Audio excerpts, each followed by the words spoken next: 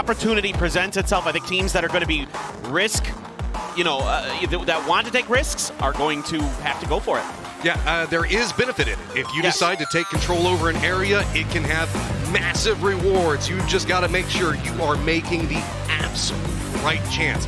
You know the fact that there is so much pressure on these teams, and everybody, let's be honest, this is something that could be a grand finals lobby. So this is about to get ridiculous real fast. Right as soon as the plane goes up, you can hear all the players actually screaming back behind us. Yes, I mean, the excitement is through the roof right now. I mean, the tension, palpable. Everybody coming in here today, Tiggleton was asking for hugs because he was, feeling so stressed out about today. The emotions are high, the tension is high, and that's going to come through in the games. Wait, and that should come through for the viewers. Did you get a Tiggleton hug too? Yeah. And a Shrimsy hug. Am I like the only person that didn't get Tiggleton hug? You didn't go ask for a Tiggleton hug. Well, I'm not going to ask them for a hug. Maybe you just didn't bump into him.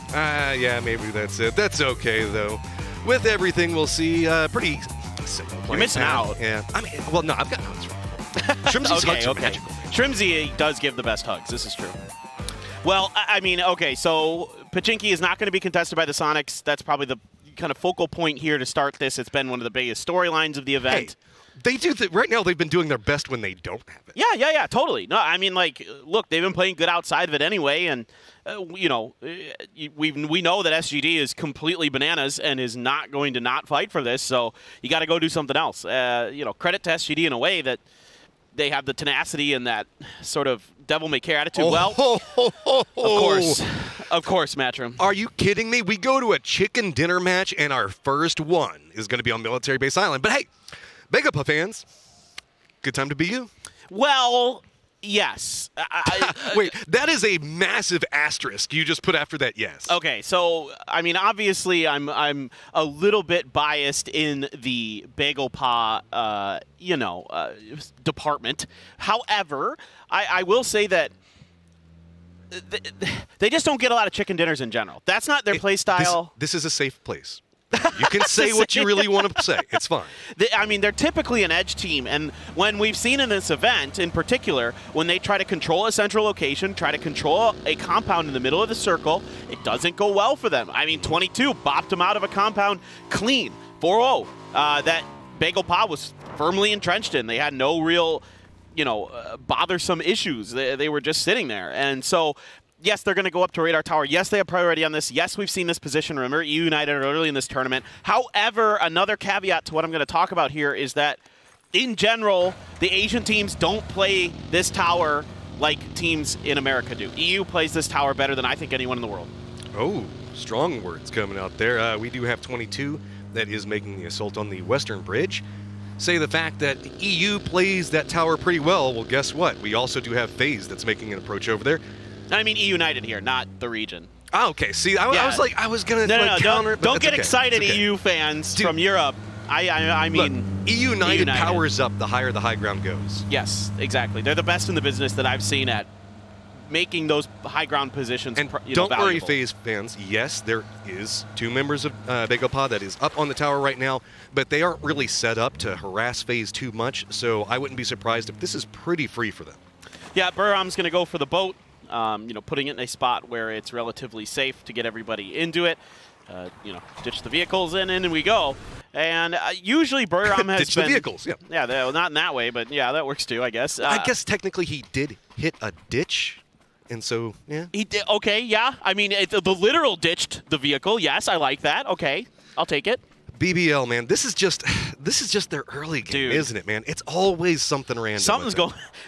I don't know what is in the water for BBL. You almost start to feel bad for them with how just weird the early game gets for them. And that last game yesterday, Matchroom, they were so close. They were so close. Like, I try not to have favorites or anything else like that as we come through, but whenever you just see somebody playing with as much heart, and you could tell Smash wanted this so bad, he was trying absolute hardest to get there and just narrowly missed it. I know that they're going to come in. They got goals now. If anything, I just hope that fed the anger and fed the beast. I hope so. I really think they're a team that, if they get through today, has more than earned it in my mind with the way they played throughout this event, with all the trials and tribulations they've gone through to come so close yesterday. Them, FaZe are 2 teams, Begapa, that I think, if they get through today, I think absolutely they deserve it in terms of just their overall effort throughout the event. Okay, Sonics, you know how FaZe managed to come through here earlier and it wasn't quite so bad? It might be starting to get worse. FaZe just moved up into the satellite buildings that are just to the to the west of the radio tower itself. Vegapaw hasn't firmly full set up on the tower, so there is a chance they might be able to sneak through this one. Most teams are leaning into that western bridge instead. That's where we do see Petrichor Road coming, Cerberus. Quetpa still looking for a vehicle, maybe to meet up with his teammates. We still have everybody up in the north that isn't, like, moving yet. I was going to say, you think anyone's going to bridge camp? Nah, dude. Like, no. Sonics, I think that if you guys don't watch what's going on in the Americas, we had the nastiest 2 bridge camps I've ever seen happen at the exact same time in one game.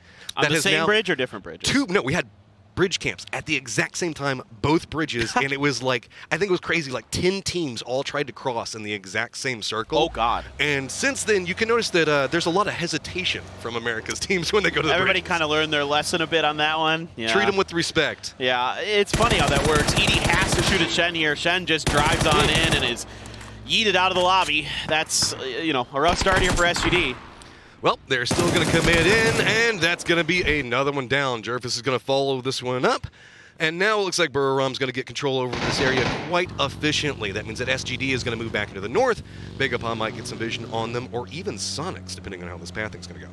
Yeah, so, you know, SGD has to pull out of that. There's no reason to fight this in this format, of course, so out you go. Burram, you know, with that early rotation, down from the Nova, from the Milton Power area, excuse me, around Novo into the southern tip. 22 as well is already down there across the bay from Buriram. As expected, Vegapaw went to the top of the mountain. FaZe in the kind of research, whatever you want to call that, the research facility right next to it, the radar tower. Oh no, Sophia. Yeah. Sophia down, and it's just going to be more going to PO. Follows it up, and SGD, the first one's out. Tough start for SGD. You know, they made a play for a compound that they were hoping would be left open, but, you know, Buriram fast to the boats, were able to get ahead of them and take a pretty okay position, I'd say, in this first circle. Yeah. What is even happening at Rajan? We've got IQ coming over here. We've got Overpeakers, Tyloo, all pathing very close to each other. I don't think this is going to be a fight. They got to let them go by, right? You would maybe the last car. Think, yeah, take shots at the last car, see maybe you can pick up something with it, but yeah, not too much else going to happen with that. So we're going to see the continued pathing come out from there. PP is also going to be coming down from the north. I also want to give an update. Quetpa still looking for a vehicle. I could almost see a world where you don't even want to shoot at the last car in this situation because you don't want to stall them out. Yeah, you don't want to stop. Hey, you don't want to fight them why'd there. You do that to Axlift? He was just driving. They're just having fun. Bumper cars, man. Bumper cars, yeah. New Happy is coming over here to the east, and they're going to be approaching Milta here in just a second. Still no firm bridge camp on that eastern bridge, really. No. I think that does lead back into what you talked about. If Nobody anybody really wants bridge to camps fight. here, I think you have made yourself enemy #1 for the rest of this lobby for the rest of the day. Like, just absolutely, you have pissed off the rest of the lobby so much. I wouldn't want to be them. Well, I mean, whenever we look at it, BGP does get the most information from this area. So you don't really need to harass. You don't need to get the kills. If something presents itself, take it. But right now, it's more about just saying, okay, where do we go next? Everybody is looking not at Circle 1, not at Circle 2, not even probably at Circle 3. Circle 4 is where everybody is trying to figure out how they want to handle this. I think you're right. I mean, I think that's the most pivotal circle, most likely to come through in this format is Circle 4, because especially on Miramar, but here on Erangel as well, gives you a lot of information about, you know, what are likely outcomes, what are going to be the priority positions, the really powerful positions. I mean, Circle 1, certainly, there are some priority positions that were scooped up early, but in Circle 4, oftentimes that dynamic changes. What are the priorities will adjust, and the teams are going to have to adjust with that. Looking through, Tyloo and EIQ might be getting close to each other. Quetpa, I just feel bad for him at this stage. Was that a shotgun in 22's hands? I'm not sure if that's cut loot or if that's purposeful. I mean, okay, I don't think that he might come across a vehicle if he continues more to the west. I don't think the Polish Power is going to be near him, cause a problem. Sia, though, does spot out Entropic players on rotation, so going to take a couple of shots with them. They should probably just continue on. I don't know. They might actually stop just due to the risk. They don't want to overpush this yet and don't know what's going on. So Sia is going to be presented with an opportunity. Blue Zone now coming into this, and this is just a stall for both of them, as Polish Power is going to be coming right behind this. Look, I'm going to tell you, if there's one team that I think might not give up in this lobby, it might be Tyloo. That is true. With what we saw yesterday, like the way they were laughing, having a good time, no matter what the result was in their games, I think they're just kind of here to have fun at this point and let the chips fall where they may. I just want to know what Polish Power is going to do here as they hear the firefight going on. Circle does move more to the north, still keeps in that eastern bridge. We do have New Happy that's hopping inside of a boat. Overpeakers might see them as they are playing the northern side of that eastern bridge. But this logjam around the western bridge looks like it is going to be alleviated as Tyloo is now eyeing a rotation to the eastern bridge, and that might allow Entropic to make a move, but not before Polish Power sees them. Yeah, those don't go in the water like that. Hey, are they trapped? Are they trying to move it more? Did they get their boat stuck? They might be stuck in a little cubby. There we go. No, wait. I think their boat might be stuck. Oh, no. Because I think they wanted their US to push the boat back into the water. Oh, okay. Okay, the cars are coming. This is fine. They're fine. They're fine. Let's see how this stacks up. Okay. This is... breathe. Well, I don't know. Like, it looked... Oh, not again. Kwepa. No. Come on, man. No. I mean, this just is heartbreak, man. It really is. You know who's not going to be allowed to drive in that squad ever again? Yeah, him. And look at he's completely away from the rest of his team. They're already in the military. They're in the C block of the military base. He is out to the east of Corey. So unless he can just like get really lucky with heel loots the rest of the way through, maybe, I don't know, maybe they're still at boat at Ferry Pier potentially. He's gonna have to get lucky with a vehicle spawn. Yeah, I mean, at this point, Silver Linings, you at least know where teams are dropping due to what vehicles are gone. He's got information, sure. Yeah. Next game. You really are the glass half full kind of guy. I really am. All right. So Tyloo's going to be making their cross. No real firm beachhead camping right now. Petrichor Road, as well as Entropic, might spot them as they make landfall. New Happy is crossing the bridge. It did look like the boat got dislodged and could be passing over. Oh, does he see it? Well, he will see it. If he keeps running that direction, yeah, he should see it. So that's huge. I'm just sad because you know it's going to take so much of his meds that finally when he gets a vehicle, he's just going to die. He's going to get right next to the edge of the zone and somebody's going to shoot him because he has no meds left. Well, that's the worst part of this, right? Especially since it's chicken dinner format. You know, you get to the edge and everybody's going to be there. I mean, and they're not going to be fighting, so they're just going to be waiting. And they're going to be like, why is there a UAZ coming in from the blue? Well, okay, let's just shoot it. That's a good call coming out from New Happy. They're going to go ahead and lean down as, man, it's a lot of vehicle problems. Oh, no. Oh, wait. Maybe? No, it's done. No, that's it. Look at it this way. At least there's a whole bunch of, like, stems right there, right? Yeah, that's, again, silver linings. I mean, Ming Ming's already here. This is actually bad because Overpeakers were holding an angle onto this, and they're kind of watching what's happening. So with this, there is an opportunity for Overpeakers to pick up something at Clib. There you go, bringing back. Oh, baby Clib. Love to see that. And New Happy's going to have to, you know, the res should be more than doable.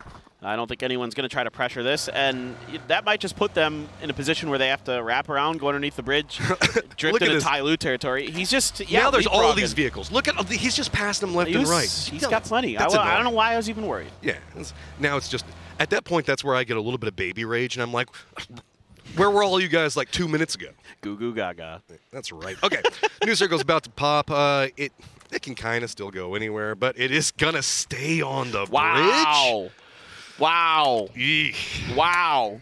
I mean, this is a brutal circle. It is. I mean, next circle will, of course, shift south, you know, very hard, but this is still a really nasty circle. Teams are going to have to fight. That's all there is to it. I mean, it's going to be, what, mostly Normandy Beach? That's about it. Yeah, Tyloo's sitting great. This is going to be, oh, man, I don't know how we're going to handle this. 22 realizes the problem, already making a move. If you can at least get south of that road, then maybe you can find somewhere to stop. Yeah, shacks, whatever you can get. There are still some buildings that are going to be available. 22 is going to get prio on those. Yeah, and then Petrichor Road's going to take prio on this crescent, you know, compound, this double two-house compound with the Wizard next to it. Sonics is probably heading coast, but there is still New Happy on the other side of it. I'm assuming they're done with this UAZ, maybe. And they're just going to go on foot, maybe just leaving. Oh, they're just leaving Shrimzy behind as kind of an anchor, as a sniper on the back. So they are totally fine. Bagel Pa has to come down off that tower. And this is where that tower sucks, because coming down off of this, yes, you have information, but in this format in particular, oh, my Clib! Everybody's got information. That was over the freaking building. What the hell, man? Everybody knows. Clib says no. Overpeakers are going to get a chicken dinner today. Everybody knows you're coming. Yeah. I mean, that's the kind of the double-edged sword of that tower. Yeah, it's great if the circle goes that way, but when it doesn't, you got to go down it, and it's steep and Bard's already wide open. Yeah, might be able to pick up even more. Okay, Overpeakers, I see it, I respect it. You guys got some goals. PO's now going to have to defend up. And this is just a chain res situation. Finally, a nade doesn't connect, but Vard already on the angle waiting. He's got to be careful as PO is trying to provide cover, has spotted him out. There we go. BGP might have an opportunity to do something with this now. Yeah, that gives them a lot of breathing room, and that makes it really difficult for Overpeakers to get over to Vard to go for the res. They're going to have to commit a lot of smokes to get over there. It is difficult for PO to shoot a bit from that angle. You got Theraton 5 crossing in front of GX, who has been just kind of standing pat phase, can still chill in their compound. A little bit of damage done, but so far so good. But you know, the deeper they go, the more difficult this gets.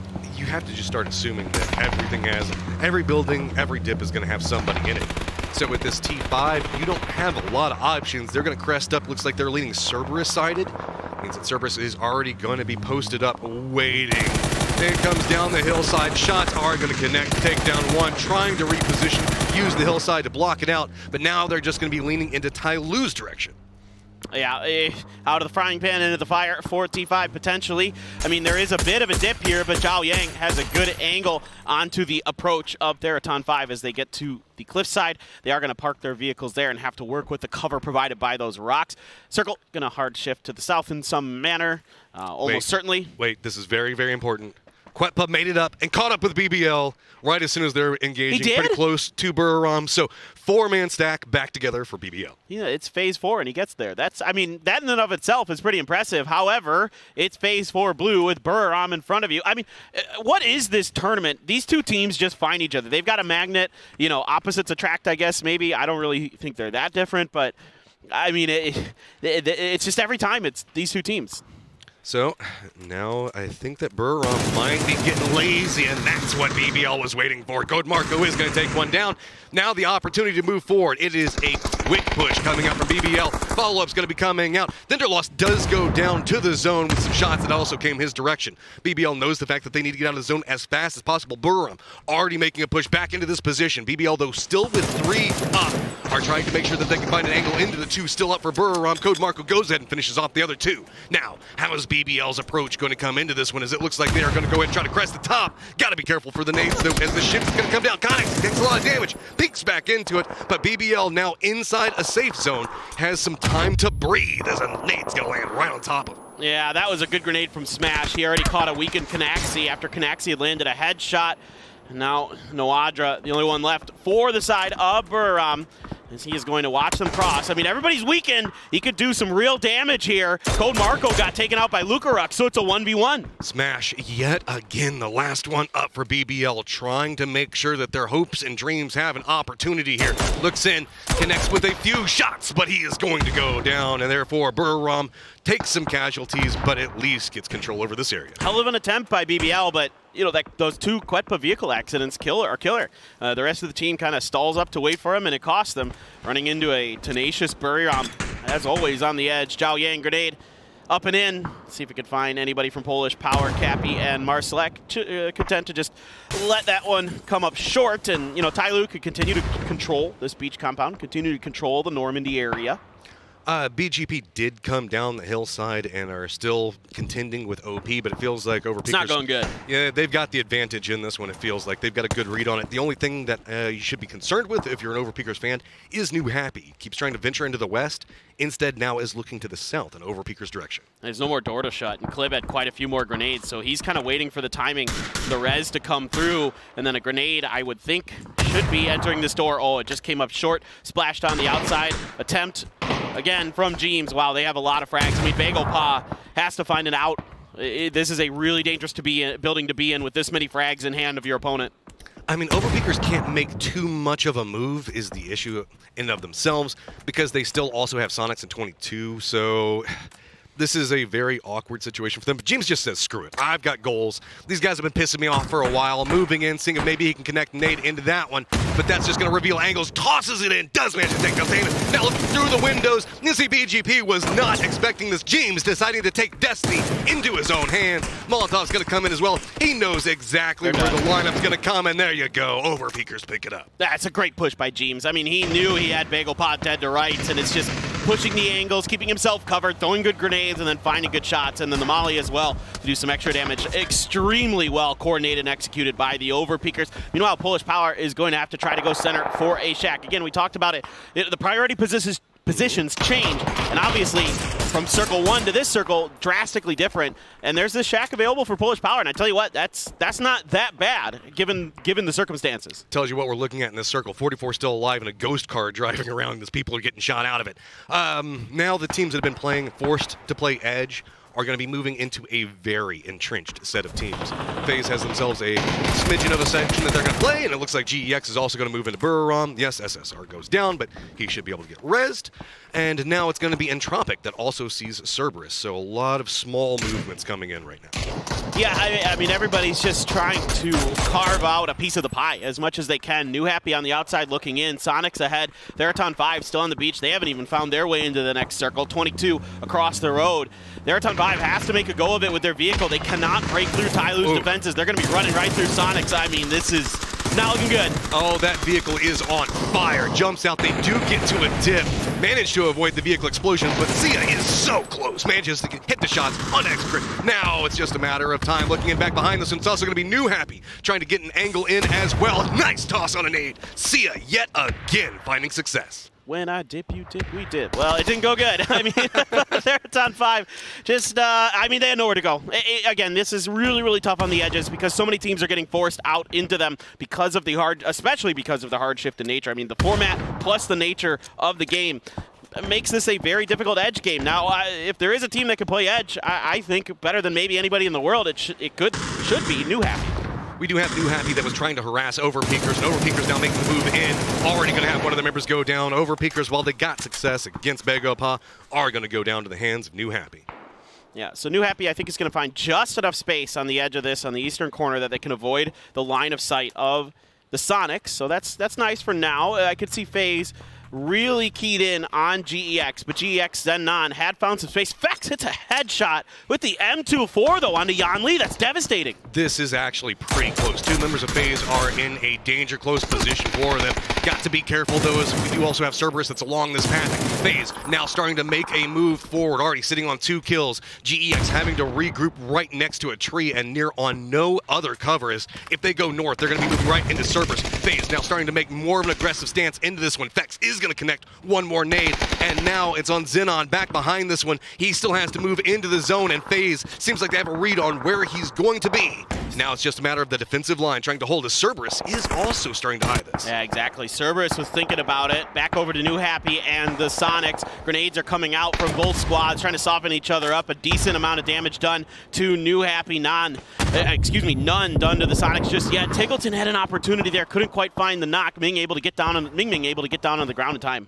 We have Petrichor Road that's going to be fighting Entropic right now, as we also do have Tyler getting some vision on what's going to be going on with New Happy. FaZe still trying to harass what's going to be going on, but as they're trying to move forward, it's going to be 22 that's coming back behind them. Xenon not going down has caused a big problem, with Cerberus now starting to peek into FaZe's direction. They are firmly surrounded. 3 different teams holding off on this edge, and they have got to make sure that they control it on every angle. With Diggory going down, that means a player apiece is having to hold back a team, and that's going to be near impossible to do. I'm loving the proactive nature of these teams right now. Third-partying on the edges, trying to clear their edges, trying to make sure they have as much playable space as possible. 22 here, going to clean up some members of FaZe, almost certainly there. Diggory should be basically dead to rights. Pizarra has to take the fight to Fex and is going to get the knock. This is just so brutal down here. Xenon is at least now starting to eye into the direction of Cerberus, but a very weakened FaZe is looking into 22's direction. Gizera, who's found a lot of success over in America, is now starting to lead the way. Tropic is also going to get eliminated, but Sox finds himself with Tyloo. Close range fight. CC trying to move in, and Sox just could not hold their dip. Tyloo now starting to come alive at this stage. Tyloo is 4 strong and has complete control over the northeastern edge. Now, New Happy was able to kind of use the chaos of this situation to sneak some members underneath this. Mime's still alive as well. See if Primetime has shown up for the grand survival. This is going to be just clinging to life right here. Tyloo is just on fire right now, and they want to set Mime on fire. He's going to go down, drops us down to 8 teams. Tyloo now in control of all of the northeast, Petrichor Road, the northwest, but the south is still very contested. Yeah, absolutely. Cerberus did a really good job managing that fight down in the south. They didn't lose anybody. They were able to contain GEX and FaZe. 22 was never able to gain much ground either. They lost a player for their efforts. So, yeah, that is indeed a shotgun in the hand of Gizera. I'm not sure if that's intentional or not, or if they just cut loot really, really early to get to that position down on the southern coast. Aches left in Petrichor Road just suffered a knock to high. Saki now, as they're trying to take a fight to Polish Power. A little bit of damage done to that shack. Aches left is running right in. He's got 1 molly. Trying to make the breach around this, manages to get the toss in, and oh, that is a cooked Polish Power trying to move out. Spray is going to be coming out. Axelif just has to play around the Molotovs that have been tossed down, does find one of them, continuing to make the press. Throwables now starting to come out. There is nowhere for Polish Power to go. They are just being picked apart over here, but Tyloo now starting to get vision on what's happening at range, trying to make sure that they can get some damage into Petrichor Road as well. Cerberus, here's this, is now moving in from the south. While Petrichor Road does get control over this area, it is coming at a massive cost. All right, is Tyloo going to try to crash that or not? The angle was able to be cut off by Petrichor Road to get that res. It looks like 22 in the meanwhile trying to contain that southern edge. In fact, they're going to go right by New Happy. New Happy has the car out front. Tyloo's going to stop. Are they going to react in time? CP spray isn't good, but Ming Ming's is. This is just full on. New Happy's lined up. They've got a perfect kill box into this. 22 was trying to look down, but Tyloo makes a fatal mistake at this change. Now, one more player coming in, seeing if maybe he can do something to New Happy. New Happy, tattered, no helmet, weakened armor, still looking through this. They have got to make a way into the circle, but it is finally going to be Tyloo, who has been a thorn in so many team sides, going out. New Happy, while you got the shack, you still got to find safety. Yeah, I mean, I think that Tyloo just kind of lost their heads for a moment there, drove by it. The UAZ out front, they spotted it a little bit too late and pulled up, and New Happy reacted so well. Now, Ming Ming has been knocked out in the open. UAZ, that's Tyloo's UAZ out there to provide cover from Petrichor Road, who has suffered a knock themselves, so both teams going to go for that res again. Coming into the final stages of this game, having all 4 up is so important. Still a hold-off with FaZe. You can see that they did manage to get one of their members up. 3v3 coming over here between FaZe and 22. It's going to be Tycon at range that gets the knock-on effects, making this more complicated for FaZe to have to deal with. See, 22, they don't know how they want to move this yet. Instead, leaning back into the dip, getting it down onto 8s, he pretty much establishes the way that they're going to push into this. But with Cerberus having that high ground control means the fact that this could be a death trap for 22. They realize that they just want to get control over this hill, but by making sure to keep an eye on FaZe, they are starting to surrender area to New Happy. Yeah, exactly, and Cerberus as well. Both 2 teams that are very keen to capitalize onto this. We're down to our top 4. Only one can come through. Only one is going to move to the grand finals tomorrow. We've got 2 teams with 4, 1 with 3, and if 22 can get this res, they would be back up to 3, but looks like it is going to happen. New Happy is going to allow it. They don't want to push their luck. There's a crate there. They're going to regroup, resettle. You know, we saw them lose some of those helmets and some of that other gear. That is a huge drop for New Happy to get. Okay, you can start to hear that back behind us, everybody's starting to get more loud. Shouting starting to come out for the calls, emotion starting to run high into this. We have Cerberus that's got a very strong control area that they're playing up on the high ground. Circle is going to shift away from it, into Petrichor Road, into New Happy's controlled areas. Means the fact that 22 is going to have a very desperate push that they're going to have to make into one of these 2 teams. This is kind of weird because if 22 and Cerberus beat each other up on top of this hill, New Happy and Petrichor Road are actually separated a bit by their sight lines currently. Both are inside of the circle, so they don't have to move right away. Meanwhile, 22 has to make a move, and already Cerberus knows it, and they're capitalizing on it. Tycon's got the knock onto Haven. The other 2 members of 22 scrambling to try to recover. Still using the high ground to the best of their capabilities. You can see that Petrichor Road and New Happy are both leaning away from this. 22 backs against the wall. Don't know exactly how they're wanting to navigate this just yet. Sure, shotguns are great, but you got to get close range with it first, and that hillside is not providing the pathing that they want just yet. Instead, it's still Cerberus, not making a push into the zone yet, instead holding the angles of approach that 22 can try to make a move with. Now, opposite side, New Happy waiting, just sitting there. This is a trap waiting to pop off. 22 walking right into the waiting sight lines. You can see it's going to be ZP Jan sitting there. Nade's going to start getting prepped up, but Petrichor Road taking shots is going to stall it out. Therefore, that is going to allow 22 to realize the trap coming, step away from it, but now they have to go back Cerberus direction. I think they found some open space because New Happy isn't going to push up this hill at all. They don't want to. You can see that if they go up too far, they're going to cross the sight lines of Petrichor Road. So they're going to have to wait this out. 22 now can wait it out as well. We're going to be going into Phase 9, it looks like, with 4 teams still left. With, oh my goodness, Matchroom, there are so many players. There's 14 players left. 22 has been in a protracted fight with FaZe for so long. I don't think that they have the utility that some of these other teams do, but you can even see coming over with Cerberus, it's a couple of smokes here or there. Lots of the frag grenades already spent. New Happy moving in. It was Tyloo that they managed to walk over the corpses of, and they've been fighting for so long, there's probably not too much on them. This is going to be a very low economy fight for these teams to have to deal with. I mean, look, Hastings got 72 bullets. Yeah, exactly, dude. It's low. It's low for everybody. That Groza in the hands of HS may be a difference maker for sure for New Happy. I mean, but this is where you're looking for your superstars to step up. This is where you're looking for your Ming Mings, your Akes left, your Tycons. Those kind of players need to come up huge, and already Akes left has got the knock into HS. That's the Groza. Looking into New Happy's direction, wants to secure the low section of this hill. That means that New Happy now having to look into 22's direction. Cerberus, fine here. They want everybody else to fight so that way they can swoop in and just be vultures to take this game. Nades are continuing to rain in the direction, but you can see that Petrichor Road does not want to overstep. 22, on the other hand, moves in, gets a rock, so that way they can try to get just a touch more high ground to look into the smokes, get some cover with it as well, but they have got to be careful as Petrichor Road also gets vision into it, and it's going to be New Happy eliminated first, and now there's going to be a chain domino effect coming out as Cerberus does get vision on them as well. Oh, Cerberus is fighting on 2 fronts, and they're making it work right now. They've got 1 down on the 22, a knock onto Petrichor Road, who is keen to just try to guard their lines to make sure that Cerberus can't push down. Ooh. Grenades are going to go past and confirm the kill on the mill. High kill counts coming out for our teams at the end. They wanted control, they wanted to make it to the end, and they are doing it. Now, with just 3 teams up, 22 is the odd team out, looking into very strong 4-man and 3-man squads, controlling very strong sections of this map. Petrichor Road, though, having to play more defensive. Axa does spot out Haven, and 22 now just only has Gizera up and nowhere to go. There's too many teams around him. They know where he's at. He's going to go down, and now the 3v4 starts. Petrichor Road is so pinned down, and a bunch of damage. Ace left already on the ground. Ming is hurt, but there's a return fire. It's just long left. No, he's gone! It's going to be Cerberus taking the first game and going to the grand finals. Cerberus, you can see the elation on their faces. First game in, first game out. Pressure relieved. Grand finals time. They're right behind us. I mean, congratulations. Yeah, that was a bit of that yelling I was talking about a second ago. And already, so a lot of stress. Let's go, boys. Tycon just gave us a heart. You love to see it. Oh, man. I mean, well handled there at the end. They maintained their space so damn well throughout that entire game, Matt. The way that they controlled FaZe and the other teams that were on the southwest corner, kept them at bay, was so masterful. I mean, we were talking about the fact that, you know, you got to pick your fights and when they're going to come into it. Once we got, I would say, probably past that mid-game, the teams that were just controlling it, they were taking fights, they were making sure that nobody could encroach in their areas. That's how they got in the late game. So many high kill count teams there at the end.